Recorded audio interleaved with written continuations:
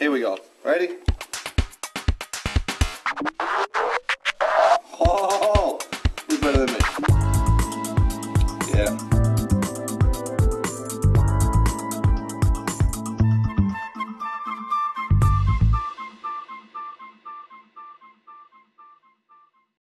What's up, guys? Well, my piece has finally been on display. It's here. It's been here for about a week now, and Peter Drummey is the librarian of the Massachusetts Historical Society, and he was gracious enough to put a couple of period documents into my secretary, and I'm a little freaked out, kind of blown away, and I'm just going to let Peter take it away.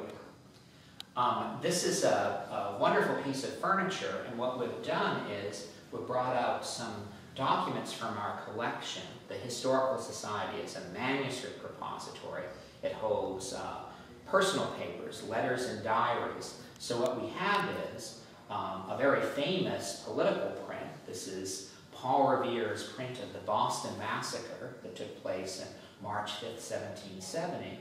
And below it, we have two manuscript items from the Adams Family Papers, our largest collection. And here, on my immediate left, is John Adams's autobiographical account of the year 1770, when he was asked to defend the British soldiers in the trials that arose out of the Boston Massacre. And on the right is his diary back in the spring of 1770, where he starts trying to figure out the arguments he'll use to defend these soldiers who are being tried for murder in the face of an enormous public hostility towards the British Army that was occupying Boston in the late 1760s and early 1770s. I mean, I feel as though it's incredible. I was just talking to Peter, and he was telling me that, this is basically a ripoff. And I find that really intriguing, because that's what usually was going on during the day. But it was done in an artistic way by Paul Revere. Paul Revere, that's right. Not only did he, ride a horse, but he actually had a pretty significant role in what was going on at the time. Before the Revolution, Paul Revere is a goldsmith and silversmith. So he would have been making the pieces of jewelry and the objects that would have, the people who would have had a high-style piece of furniture would have had in their homes, as well as the sort of pieces of silver that would have, like in a church service, the communion service in a church. But he was also an engraver, and he engraved practical things like book plates and advertisements and certificates. But he also made political cartoons. So what he did is, after the Boston Massacre, he made this terrific political cartoon which shows the British soldiers sort of lined up in this is State Street, right in front of the old State House, what was then called King Street. And it just shows the British soldiers just shooting the Bostonians to pieces. The Bostonians are shown not a mob or not a riot, but simply kind of standing around with their hands in their pockets with their little dog in the foreground. And if you were looking at this, if you were out in the countryside or elsewhere, except that there's a little moon in the upper left-hand corner, I think you'd have a very difficult time knowing that the Boston Massacre took place at 9 o'clock at night. You also would think that, of course, the British soldiers were guilty and should be found guilty of murder. The part about it being a ripoff, there is no copyright back before the American Revolution. So what Paul Revere did was he got a hold of someone else's engraving, another man in Boston named Pelham, who had originally drawn this print, and he just copied it. He's an engraver, so this is engraved into a sheet of copper the size of this print, and then it's hand-colored. And Revere, being a very efficient craftsman, he got his copy of Pelham's print out and sold it first, and that's how you made your money. So he's doing it for political reasons, to attack the royal government and the British Army here in Boston. But he's also a working man and a businessman, and he's making money off of this as well. But then John Adams had to figure out how to defend these people. Now, I find it really appealing that John Adams in the day like defended these British soldiers, because he was probably the least liked person in Boston at the time. I mean, and he was this revolutionary movement that started. We refer to as the Patriot cause. He was a sincere patriot. He believed in independence. Even when he was doing this. Oh, what wow. he said is, people have a right to a fair trial, no matter who they are. Even the most hated people in Boston, British soldiers, nevertheless have a right to a fair trial. He also was concerned there was a real divide. He's a supporter of the Sons of Liberty and the revolutionary movement, but he's afraid that if mob violence breaks out in Boston, the revolutionary movement could break down into anarchy. So he's trying to walk a balance.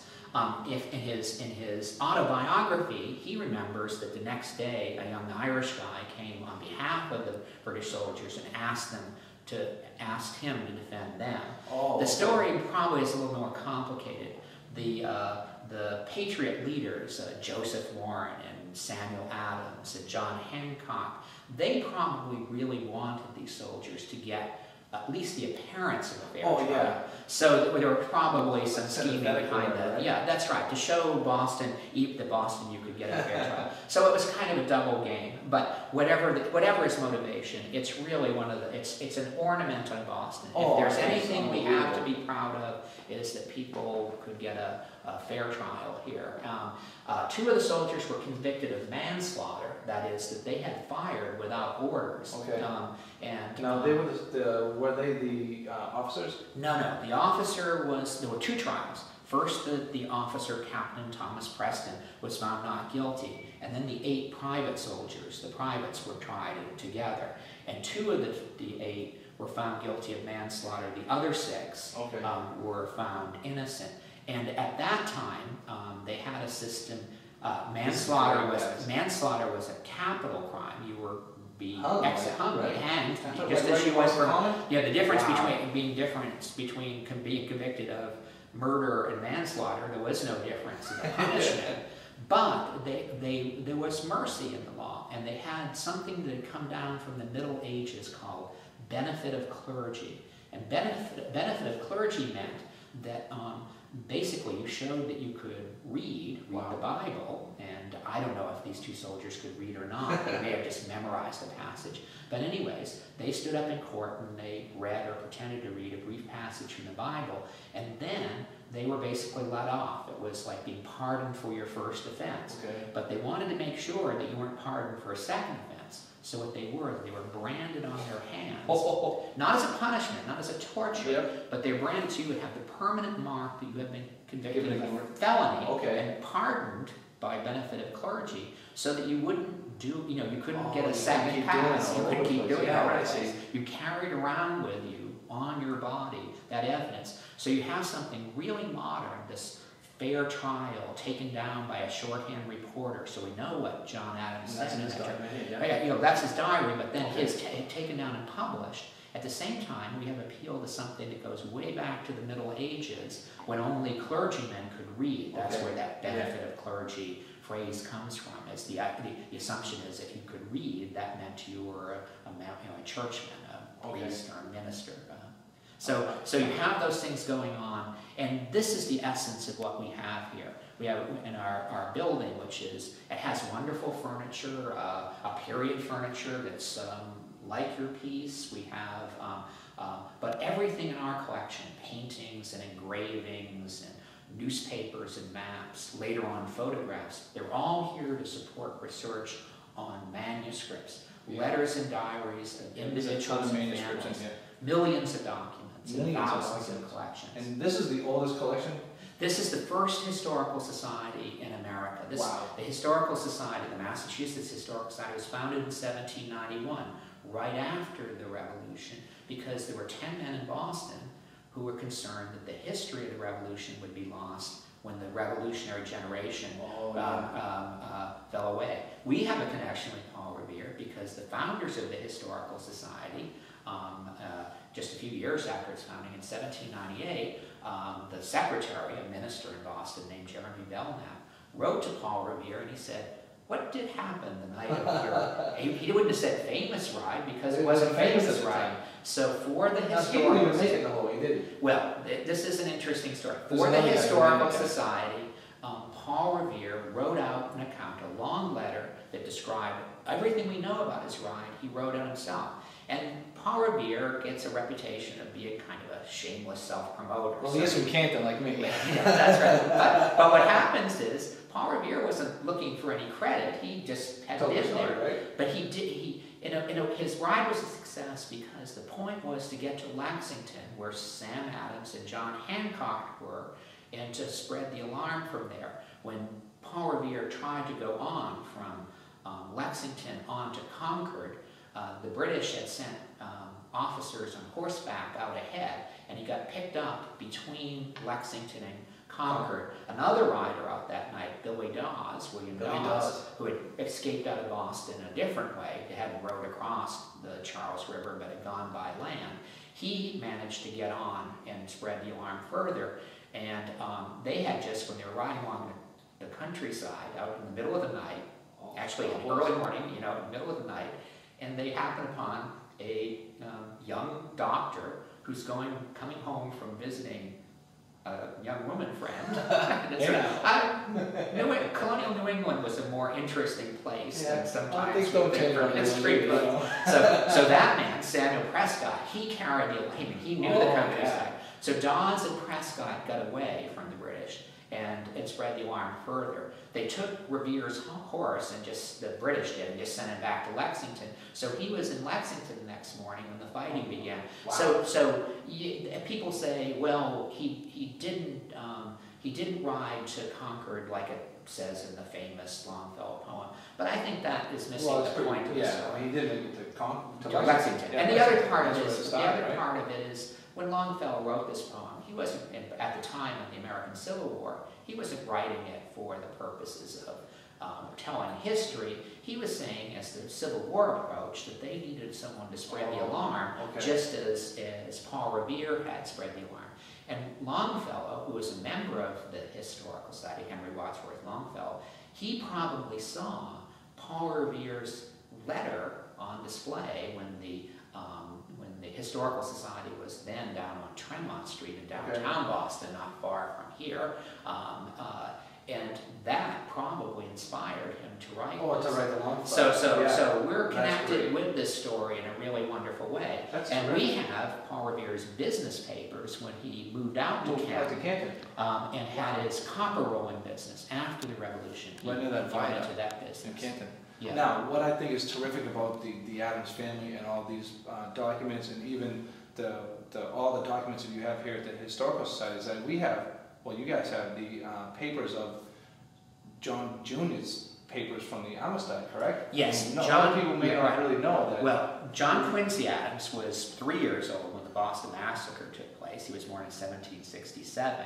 He grew up, went with his father to France during the Revolution, was the Secretary of State and the President of the United John States. Jr. was the Secretary? John Quincy Adams was the Secretary of State and then the 6th President of the United States. Okay. And then after he was defeated for re-election, he was in the Congress. He went back and was in the Congress from Massachusetts. After he was the President? After he was the President. Wow, this is probably the only time that's happened.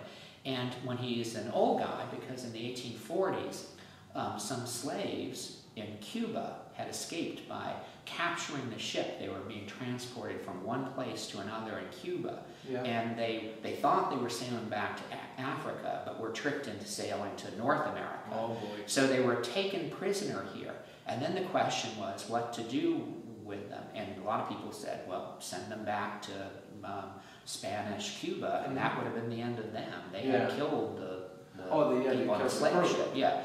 But people said, no, these people have fought for their freedom. They were illegally captured and brought to Cuba, and the people defending them, the Amistad is the name of the ship that came to America. They came to America on. The people defending them, this is a case that went up to the United States Supreme Court, and they had John Quincy Adams, a former president, a former Secretary of State, a person who had argued cases as a young man before the Supreme Court. Wow. Now this is a long time later. Well, attorney, huh? This is 70 years after, 70 years after the Boston Massacre. he still has the same value as his dad. Well, he did. His father was protecting people who were the British soldiers, incredibly unpopular. The son is defending people, slaves from Africa who have no rights, arguing for their freedom. And the Supreme Court freed them, and their supporters arranged for them to be returned, to go home. So this is a great story, and again, it's all told here. All told here in diaries and letters. I know, and you know what's even more? I mean, I still love like the connection to all this. I mean, you know, Boston, Massachusetts was the first all-black regiment in the Civil War. So The 54th Regiment. The 54th. Now there's a ton of history in this building, and we could stay here for days and looking at this stuff. And I really appreciate you taking the time out to school me a little bit and make me feel like I need to go. No, this is, and there couldn't be a more appropriate juxtaposition. I'm really humbled by this whole experience, and I don't really know how to quite take it all in yet. I just want to say thank you, Peter. Welcome back to this.